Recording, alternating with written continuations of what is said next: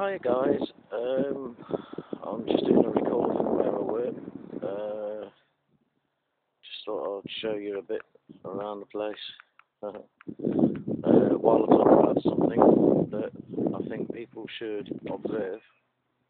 It's quite a bonny place here. I'm up on the cement. Hiya.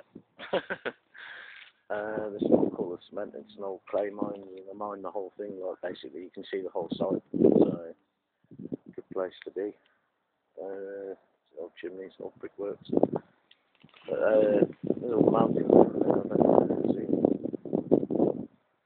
Anyway, right, the issue that I want to get at in particular is when the Bible states they will cry peace and security, and then there's other scriptures that will say the cry of peace and security, right? It never says in the Bible cry for peace and security. It's just the cry of peace and security.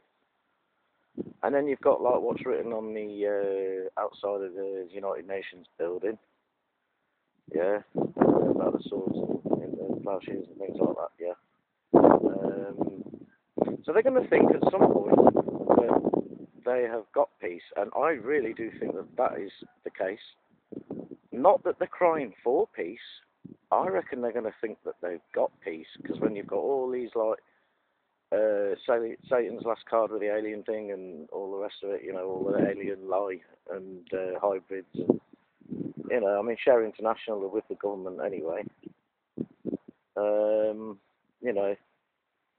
So it's like they know about this whole agenda.